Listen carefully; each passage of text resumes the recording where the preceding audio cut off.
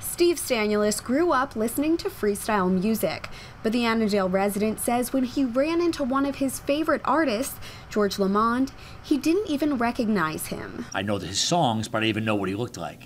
And doing my due diligence on that, I noticed that was more of the norm. Stanulis decided he wanted to shine a light on freestyle musicians like Lamond, who he says have remained relatively anonymous despite their success in the 80s and 90s. The resulting documentary, Legends of Freestyle, gives an in-depth look at the artists responsible for some of the genre's biggest hits. I hope they get an idea of knowing the artist more as a person, getting a little history of how freestyle began.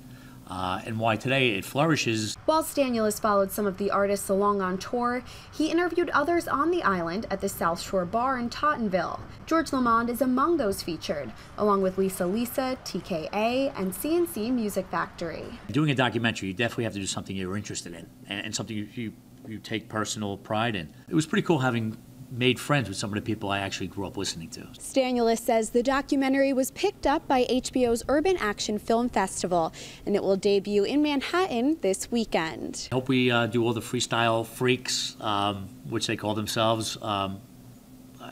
We hope we presented the movie in the right way, and we hope everybody enjoys it, and I just look forward to the feedback.